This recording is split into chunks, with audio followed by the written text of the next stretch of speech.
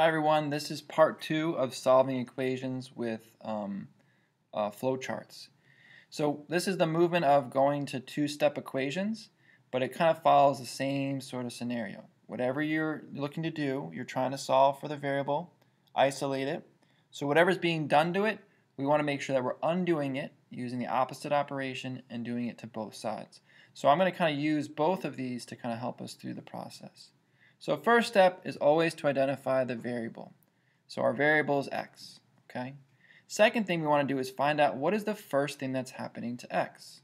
You'll notice that there's a 2 in front. That means that x is being multiplied by 2. The second thing that's happening to the x value is that this whole quantity is being added by 7. And the solution is 13.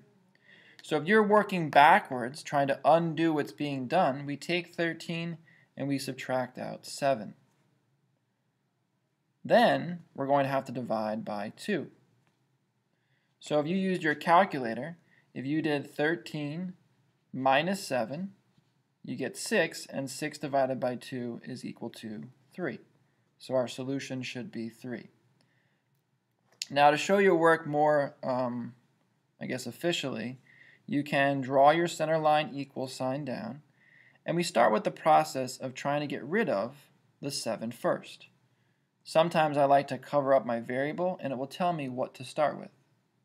So in this case, you're going to subtract by 7 on both sides.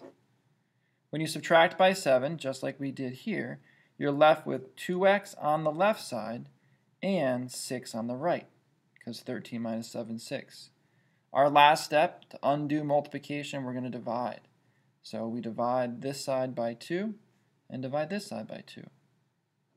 2's cancel out and you're left with x equals 6 divided by 2, which is 3. So the flowchart really allows us to kind of see the process of the equation, how to solve the equation, and we can use this thought process to help us solve, more officially. All right, next problem. Our variable here is m. Okay, so m is our variable. First thing that's happening to m is that m is being multiplied by 5. The second thing that's happening to that quantity is that we are being subtracted by 4, and our solution to the problem is 26. So if you work backwards using the flowchart, you are going to do the opposite of subtracting by 4, which is to add 4. Do the opposite of multiplying by 5, which is dividing by 5. And before we write in our solution, I guess we can do that. 26 plus 4 is 30, and 30 divided by 5 is 6. I was going to say what we could do is just use what we know about the steps to solve over here. So step 1 would be to add 4, because you want to undo what's being done. You end up with 5m, because the minus 4 and plus 4 cancel out on the left side. And the 26, you're going to add 4 to it, you're going to get 30.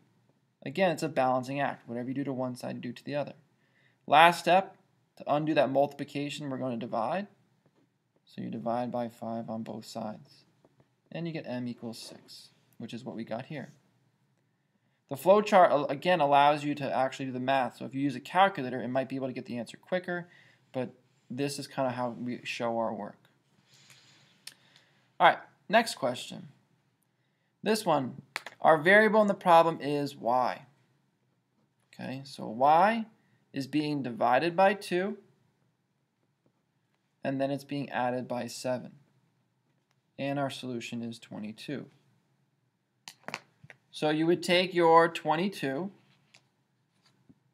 you would subtract by 7,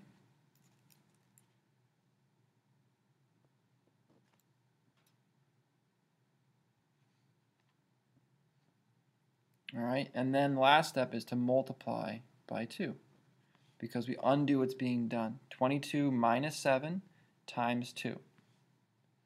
And if you were to use a calculator, you would find out that 22 minus 7 is 15, and 15 times 2 is 30. So our solution should be 30. And we can show our work to see this work out. When I was a kid, one of the things I like to do is kind of cover up the variable and whatever's attached to it. It'll tell you what to start with. So getting rid of that plus 7, which is what we did here. We're going to subtract by 7. You get y over 2 equals 15. All right, make sure you're subtracting the 7 from the positive 7. And then the last step is to multiply by 2, which is what we did here. Multiply by 2. Multiply by 2, divide by 2, you're left with just y, and y will equal 30 because 15 times 2 is 30. So this is how we show our work mathematically, and this is kind of how we set up the values. We can always use a calculator to help us solve it. All right, next problem. So similar to the one we just did, we have a variable that we're solving for, which is f. In this problem, f is being divided by 4 and subtracted by 3, and the solution is 6. So step 1, we get to add by 3. So I'm going to add by 3 on this side. I end up with f over 4 equals 9. Next step, undoing division of 4. We have to multiply by 4. So we're going to multiply by 4 on both sides. F is equal to 9 times 4, which is 36.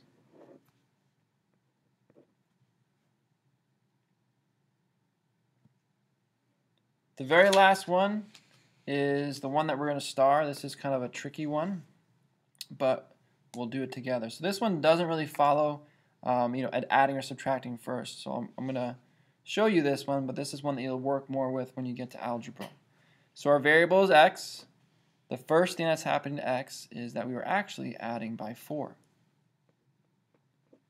After that, this whole quantity of x plus 4 is being divided by 5. And the solution is 3. Working backwards, undoing what's being done, 3 times 5, and then we're going to subtract by 4. So I'll do the work over here to help us out see this. So normally we would subtract by 4 in all the other problems, but this is the one special case where we're trying to get rid of that divide by 5 first. So we're going to multiply by 5 on either side. You're going to end up with x plus 4 on the left and 15 on the right. Our last step, to undo that plus 4, we're going to minus 4. And you should get x equals 11 as your solution. So for this video, the whole idea was being able to identify what the variable is, what are the things that are happening to the variable in the order that they show up, and making sure that we undo whatever's being done. The most common problems you're going to see are just like these two. These two are the multiplication, and you're either adding or subtracting, how to solve them. The other two that we had were division. You either had division with addition, or we had division with subtraction. And as I said, that last problem was a special case that you may see. So I hope that this helps. I hope that the flowchart idea kind of helps you organize your thoughts, and then also helps you kind of set up the math problem.